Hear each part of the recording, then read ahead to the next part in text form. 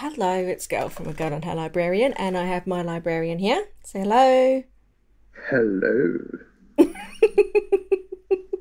I'm going to apologise now. There's going to be a lot of giggling in this because he's in one of those moods today. So we are here to have a chat about the Innkeeper series by Ilona Andrews. So, first question. What's the name of the inn? Gertrude Hunt. Gertrude Hunt. Isn't that just the worst name? Does it not just... I love Gertrude Hunt. I love the inn, but... No, think about it. This is a building in Texas that's been there for 150, 200 years. So it would have been built and named by the original settlers in the area. Okay, good point. Okay, so Innkeeper was being written by Ilona Andrews. As we mentioned in our previous chats, Ilona Andrews is a pseudonym for a husband and wife writing team who actually do live in Austin. But they were going through a spate of other stuff, and they thought for amusement and some interesting values, they would write a couple of chapters of an idea they were kicking around on their website. And they would do it almost as a short story in between a bunch of other things they were juggling because of various things happening in their life. And as they would write a single chapter each week, they would get their fans making comments in the comment section, seeing how it went, and possibly reshaping some of the things from direct feedback from the fans. It then turned into slightly more than they expected, because they didn't actually mean to write a full novel. It was meant to be a fairly short thing, but it turned into more.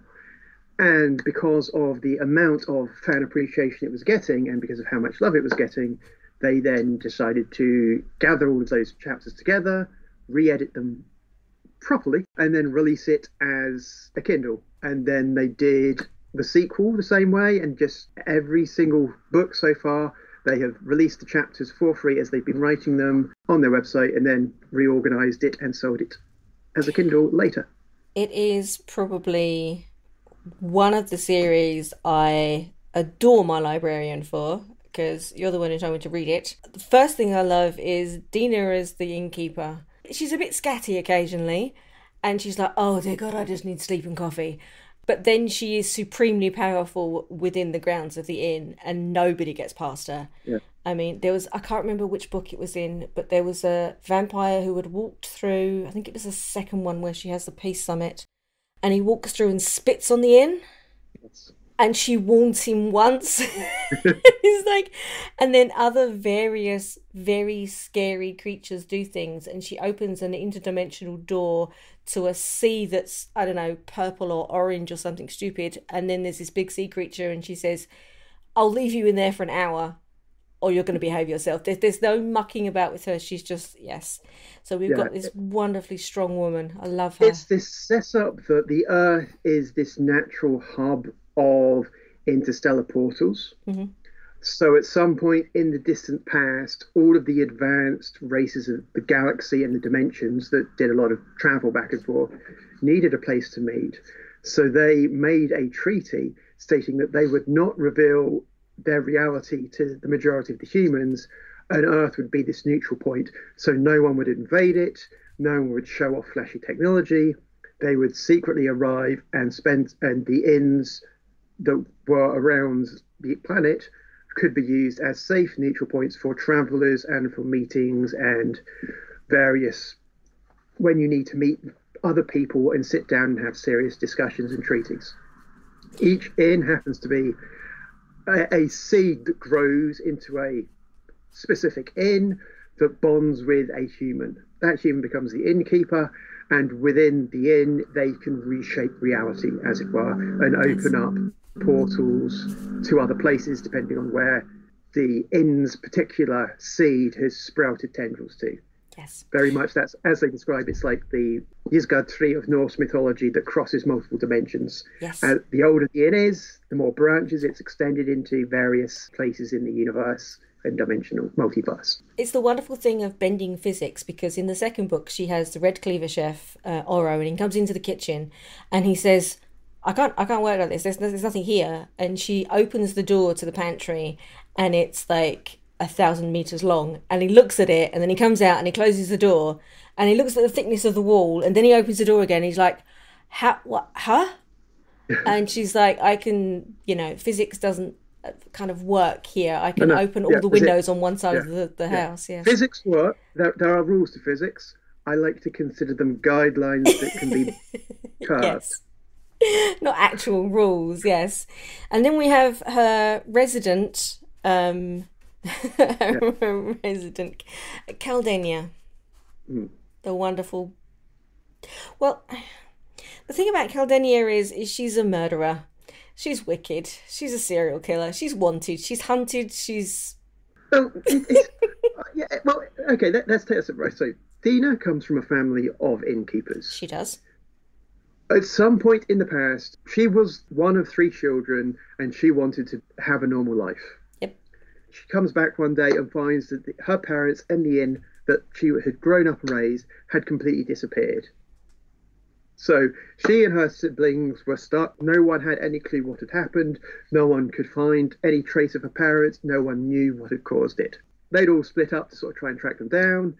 After several years, she'd kind of almost given up hope and decided to come back.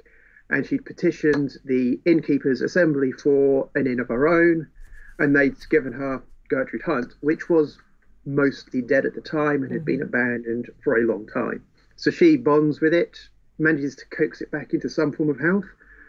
But the inns are symbiotes, and they kind of need guests with powerful magics, because as long as they've got a guest, they kind of pick up this ambience of energy, and it helps them grow and evolve. So an inn without a guest will die. Yes. And the one thing that she says in one of the books is that she walked around it, and it was only because she saw the apple trees and how they were thriving that she knew that Gertrude Hunt wasn't dead, that she had some kind of hope. Yes. So Caldania, as you say, is not just a serial murderer. She was a galactic tyrant. She is a political beast, as it were, of vast knowledge, vast panache, a complete magnificent bastard. As it were, she has taste and elegance. She plays the games of backstabbing and spies and assassinations and poisonings, as they sort of say, sort of like, "You tried poisoning my uncle," and he goes, "I tried poisoning everybody. I like them," kind of thing. She is charming and creepy. Yes, but you do fall in love with her. Yeah, she has her own principles. With Caldania, you know exactly what she gets. She does not hide the fact that she is what she is. Yes. But because of various things that are never actually explained, her galactic tyranny, the worlds that she ran, something happened and she's no longer has those sources of power. She was on the run. Many countries, many nations, many powerful organizations want her dead. And she ended up fleeing to Earth.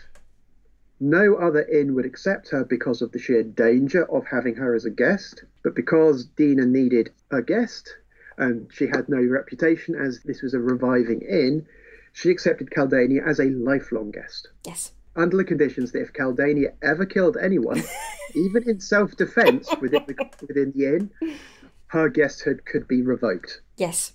So she's there on sufferance. She's there because Dina needs her. She becomes, throughout the series, becomes quite attached to Dina, I have to say. She's the wise old aunt. She is, yes. She has tea every morning with Dina, kind of thing. Dina actually caused the inn to create this small tower so they could have tea overlooking the neighbourhood. That's right. And this form of power, this being who controlled millions of lives, caused wars, caused mass death, eats funyuns, drinks tea, and gossips about the neighbourhood and the divorces that happen. Yes, it's like she's just enjoying the soap opera of the neighbourhood, and she, whenever something is about to happen and Dina's like, "I really shouldn't do this because I'll have to look after my guests," Caldania is like, "Oh no, it'd be fun," and then she sits back and watches it. We haven't had a murder in the area in 3 weeks. Yes, exactly. And then you get these things. So we have they taste lovely.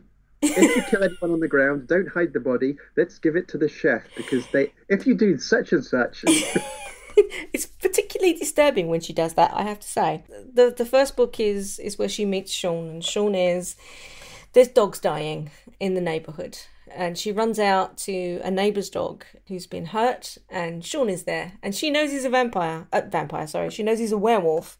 I know, I got it round the wrong way, and I do love my werewolves. And she says to him, you're not dealing with this, deal with this. This is your territory, you deal with this thing. So they're not quite sure what it is at the beginning, but they've got stalkers. The thing is, Sean doesn't know what she's talking about. No. Or rather, he's a werewolf that's moved into the area. Mm-hmm. He's a former army guy. Yep. Who happens to be a werewolf who's moved into the area recently, who apparently doesn't know that she's an innkeeper. Yes. And doesn't know about other worlds. He hasn't got that far yet, bless him. But what he does start to do is to mark his territory. And she's not particularly happy that he decides to mark his territory all over her apple trees. And she calls him on it. And so you get this kind of push and pull between them where you kind of have, he's trying to help, and then he doesn't quite understand what on earth is going on. He thinks she's just a common civilian, yes, who somehow knows he's a werewolf, and that kind of freaks him out a little bit, and he interacts with her, and you get that sort of play and pull as she's this mysterious girl who seems to know stuff. Mm-hmm. You get the slow reveal of she's an innkeeper and what that means. He gets the introduction to the wider world, which is actually also an added way, or a nice way for the authors to explain things to the readers. Yes.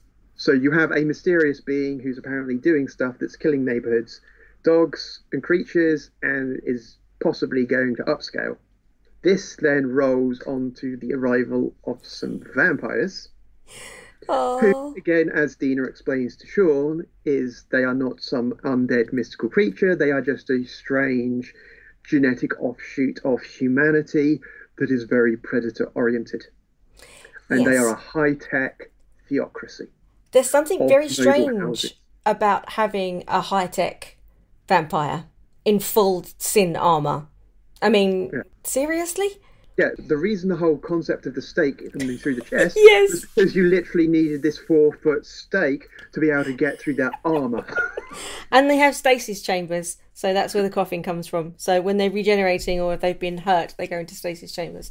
But you get Arland, who's... Well, and first you get his Uncle Sorin. Sorin gets hurt. And then they rescue him because all of the companion vampires were killed. Mm-hmm. They have to hide the body. They rescue him. He's in emergency medical aid, but because of vampire armor, they can't access him, so they have to basically set off his alert that hadn't gone off. And Arland arrives, who is the house marshal of House Craw. He can be my house marshal anytime he likes, because usually vampires win. Usually I'm on the side of the vampires. Well, no, I'm usually on the side of the werewolves, but Arland he's blonde, he's gorgeous, he's big, he's a vampire, he's technologically minded. He's basically your nobleman knight. Yes. With that attitude. He is polite, he is courteous, he has the etiquette, he's charming. But as Dina says at one point, it's like, she's had a vampire kneel and gaze at her and offer poetry right before it tried to kill her and rip her throat out with its fangs. That does kind of upset you a little bit, yes. Yeah. I'd be wary. Vampires are also highly militant. The noble houses are geared around war. Yes. And being highly trained soldiers with nanoweave armour and monomolecular edged weapons and maces with force fields to smash things. There's a wonderful piece about him in I think it's the last when he goes to it's the third book where they go to rescue Maud, Dina's sister, but storylines. I know, but there's a wonderful piece where he says, I could just go outside and train so that I could scare some people who are watching the inn. And he goes out and she gives him a rack of weapons, and then he starts throwing weapons around and sweating everywhere because, I'm a grur vampire and I growl at things. But he's also very cute. If you think, actually, Arland is basically Henry Cavill in The Witcher. Yes. if you think Yes. about it. Yeah. So that's probably part of the appeal for you. Is he's got that look and he's got that bulk and that look, and then he handles the weapons and swings and dances Yes. and does all of that Except approach. we do have an issue where he's staying at the inn and he comes down and Sean gives him coffee. And Dina says, please tell me you didn't give him coffee. And Arland is then drunk. Sean doesn't know this is the No. effect of coffee. He just thought it's giving a man coffee.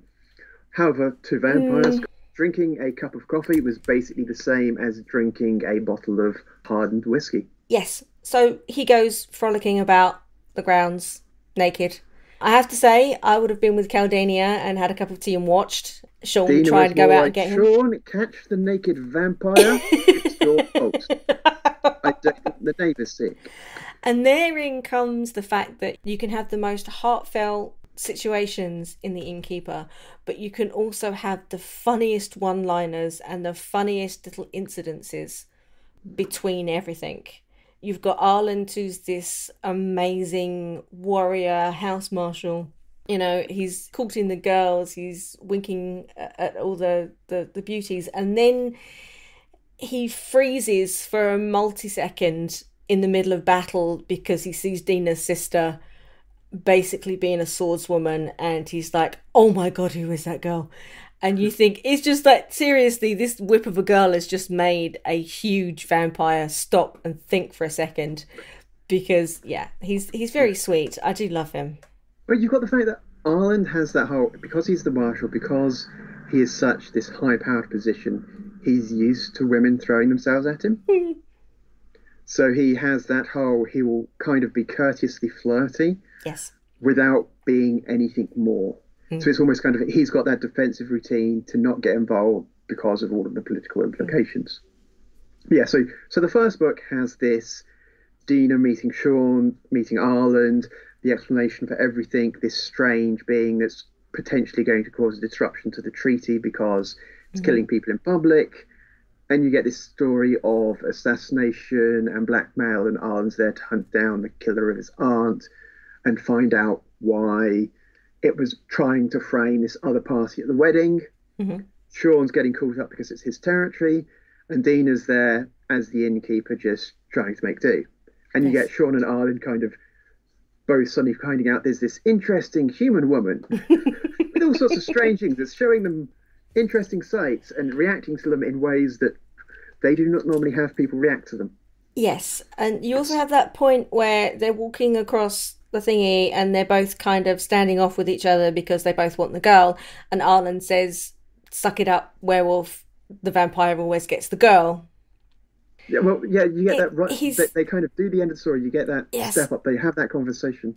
You get Arlen looks at Sean and does that whole, right, yes, I've studied the literature of this world. When a werewolf and a vampire go, the vampire gets her, kind of thing.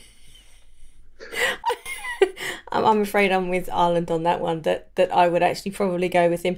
Although it's very, I mean, she takes him to Bahachar, which is where all the merchants are, and where she gets all of her weaponry from. It's like A vast intergalactic trading hub of a city that's all Yes. portals to everywhere. It's like if you can't buy it in Bahachar, you can't buy it Yes. anywhere. It's She- the vast melting pot. She goes to see, is it Wilmos? She goes to see Wilmos, and he Well, recognises Sean. she goes to see Niswan, the Oh, of merchant, course she does. Yes, yes. because she needs to buy some extra weaponry. And on the way there, they pass a weapon shop that happens to be run by another werewolf who recognises Sean as a specific breed, an alpha werewolf. It's very sad. This is one of the things I liked about sort of her and When Dina revealed the story to Sean of where werewolves actually come yes, that they're not from Earth. That his parents haven't totally told him the whole story, and he has that conversation with his parents. But he also has that thing where Wilmos is basically, "You are my life's work. We didn't expect what we had engineered to have offspring, and for them to be like this." And he's got some armour in the corner of his shop, and it's calling to Sean. And he says, well, they were made for you. And then you get this. One of the things I do like in certain books is that you don't have a couple jumping into everything and forever after immediately. You know, Sean has suddenly realised, I'm not from Earth, I don't know who I am, where I've come from, what I am. This And girl then, has power and she's shown me the universe. yes, and I don't have anything and I don't know what's going on. So at the end of the first book is where he leaves. He goes to work for Wilmos. He owes him a favour for the armor and for all of the information. But you see her, and it's the first time you hear her say, as an innkeeper, the guests always arrive and leave, but I never do. And she's always saying goodbye to guests. So Arlen goes when everything's finished. You've got Sean leaving, and then it's just her and Caldania again. And I kind of appreciate that she's not already hooked up with somebody in the first book, that it's kind of more of a long haul for her. I think it's one of those ones where because if you think about it, you had, when Sean kind of discovered that she was more than a civilian, when he tried getting in the inn and she used the inn's magic to basically keep him out and then catapult him into the apple trees. Yes. And that whole reveal. And do you have it? It's done with quite a humorous tone. And you get that back and forth banter. And then you kind of get Dina turns around and sort of realizes that Sean knows nothing about who werewolves actually are. Yeah. He's been one his entire life. His parents are werewolves, but they've never told him. He doesn't know about innkeepers. He doesn't know. And she turns up and she does this, and it suddenly goes from this humor back and forth to this emotional, tragic backstory of the fact that the werewolves were artificially created to defend their planet from invasion. Yes. And it ended up with them having to create an alpha breed as a last line of defense while the entire planet was evacuated and then destroyed. Yes. Yes. So the werewolves are the sort of remnant population that survived, that managed to get evacuated. And yes, they are werewolves and they are savage because they designed themselves to be savage to defend themselves. But before that, they were poets and artists. Mm-hmm. It's a different story from where you're used to hearing werewolves coming from. And as you transition into, I think it's Sweeping Peace is the second one, you have George coming along, who is an arbitrator. He's asking her to have a peace summit that nobody else wants to touch. Interesting thing, if you think about it, when in the first book, when they're going through the Hachar, you get that description of the people they're passing. Yeah. And you get Sean mentions that they sort of see this group of three.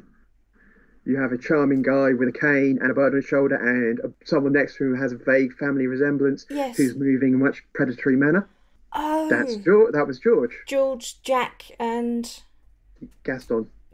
That's it, Gaston. Yeah. And also, those three characters, if you remember what I mentioned, they are the ones that were actually from the On the Edge series. Yes. They were children in Ilona Andrews' On the Edge series. I'm gonna have to go and read it because I'm there's something tragic and wonderful about George. So they have a small piece at the beginning of the book that is George being offered a position to basically go and help negotiate and kind of huge pieces. Yeah. George's backstory is the fact that at the age of 27, 28, he had basically become the Cardinal Richelieu of his nation. He was the spy master eminence who protected his nation. He was a master manipulator, confidence.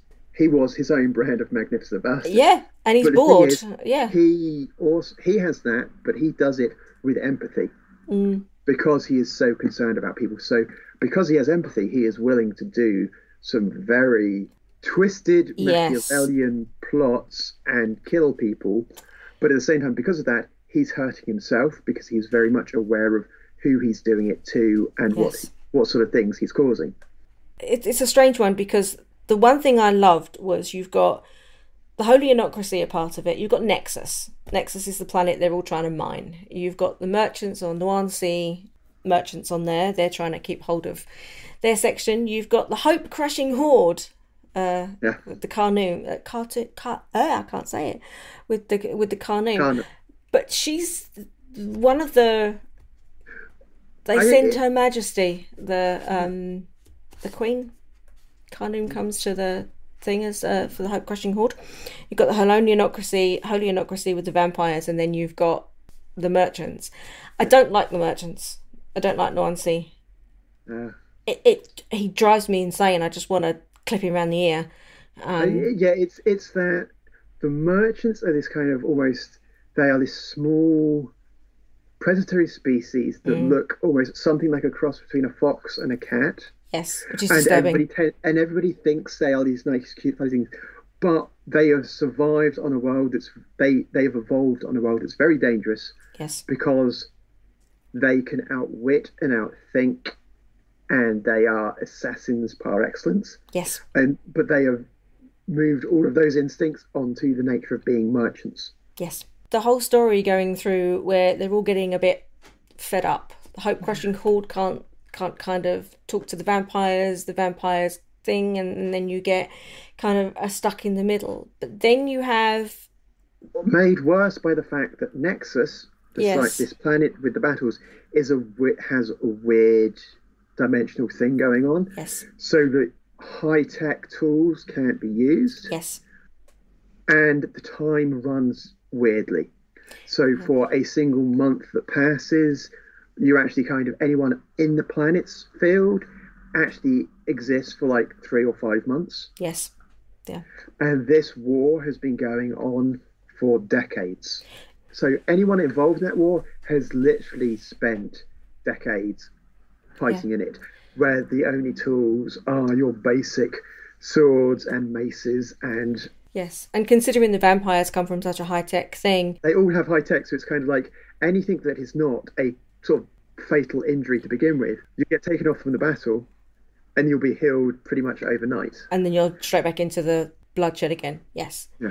It's a heartbreaking book. More than any of the others is the one that makes me cry at the end, because at some point Dina realises, she goes and has tea with the Carnoom.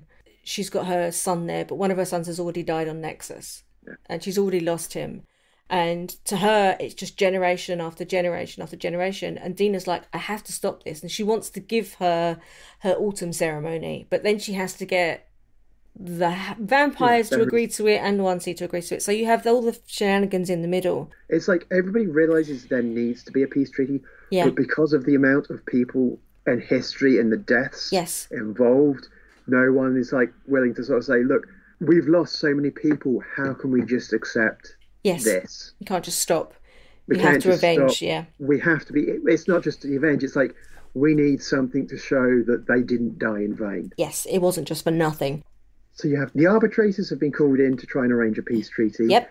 Again, it's a situation where no other inn would be willing to do it because the vampire house, not the Anonocracy, I can never say that name. The Holionocracy. The Holionocracy is one of the big movers in the galaxy. The Hope Crushing Horde is another big mover. They are the Hope Crushing Horde. Yes, I love that name.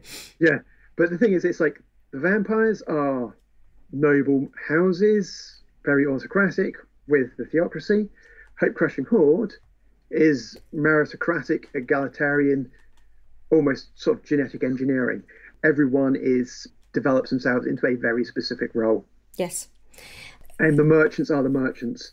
They are trying, you get the fact that it comes out later that Noansi is there for a reason. Mm-hmm. And the vampire houses rotate through to represent who's on Nexus at a time, and for various reasons it's House Kra, which is why we get Arlen back, and which is also added reason when none of the other inns are willing to hold the treaty. He's like, hang on, I happen to know an innkeeper that...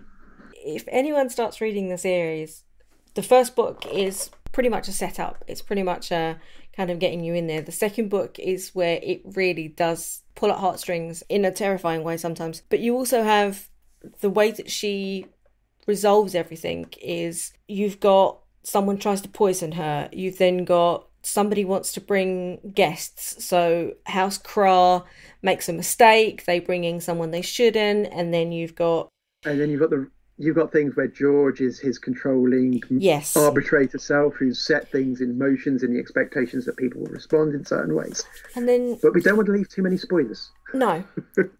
Noansi brings in Turinadin, who was fascinating to me. Absolutely fascinating. You get part of the build up with the merchants is that they aren't the warrior No, they states don't have an that army.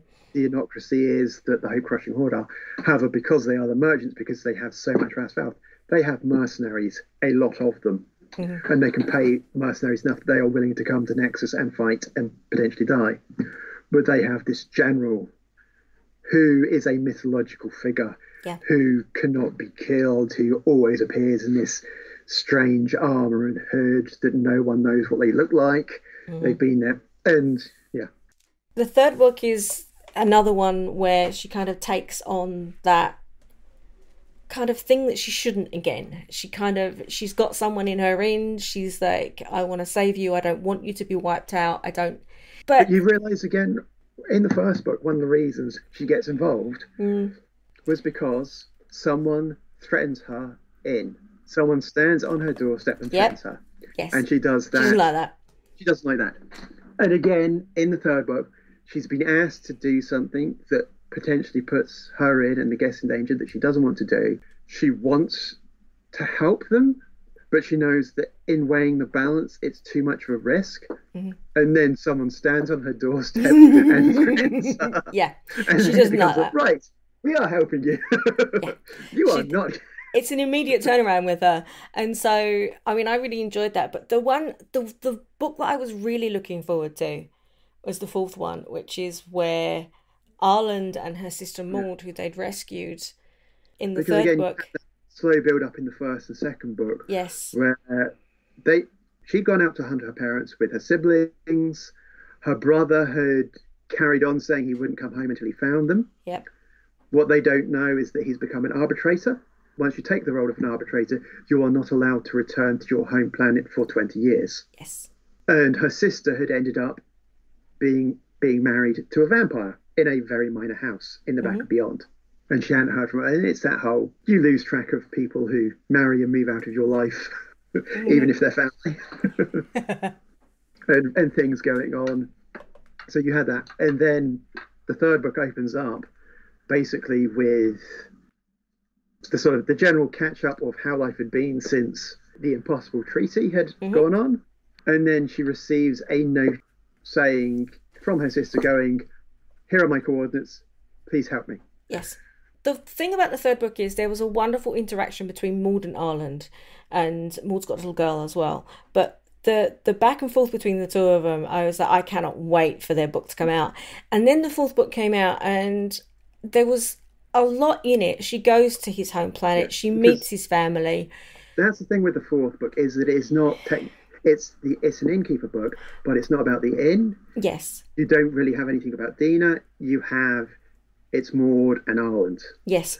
Because Maud is a human who can out-vampire vampires. Yes, which is just, she's brilliant. And I love her. And I love the interaction between her and Arland, because Arland is like a teenage boy who doesn't quite know what to do with himself. As much as I loved the book, there was a lot of intrigue in it. There was a lot of back and forth in it. There was a lot of stuff going on, but not enough between her and him. That was part of it, because Maud has that whole, I've been married to a vampire. Yeah. He screwed up big time. We got banished, and then he screwed up again and got killed, leaving me with our daughter. Yes. On this back of beyond planet that we were exiled to. Yes. She's very much, I am done with vampires because of the way I was treated. I worked hard, so I was capable, and then the moment bad things happened, I was not looked at as my value as my own. I was purely my husband's appendage. But she knows she is in love with Arland. Mm-hmm. So she wants to sort of figure out what's going on, but she doesn't want to be part of his house or become someone's wife again. So she goes to Arland's homeworld. She has that whole expectation of things are going to be rough. And Arland wants to be there and help her. But because of all of his duties and everything else that's going on, they constantly keep having the time swung away.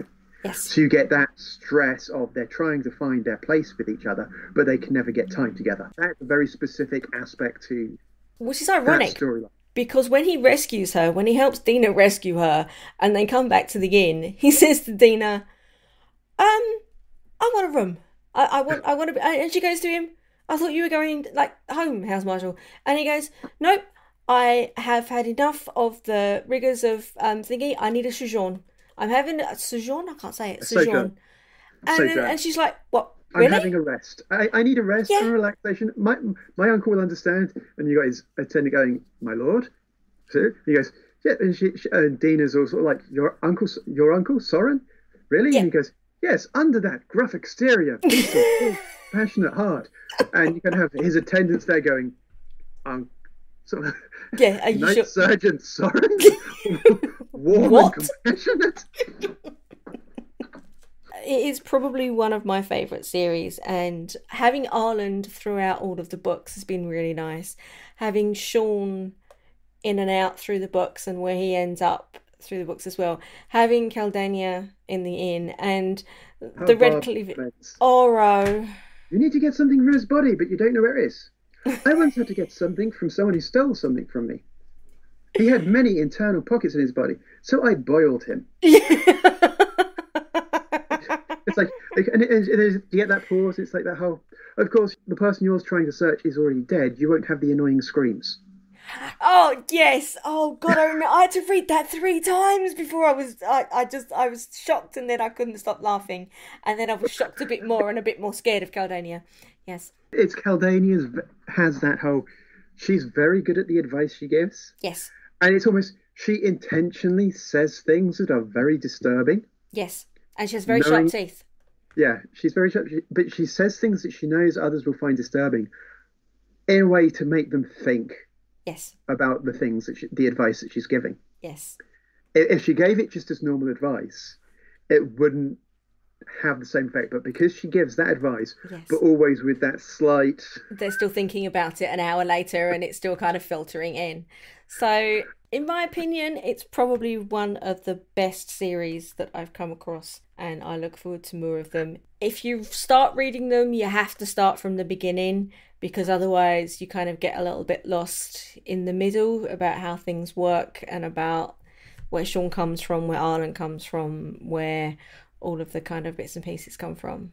So, how many times have you read the series? I couldn't say. Because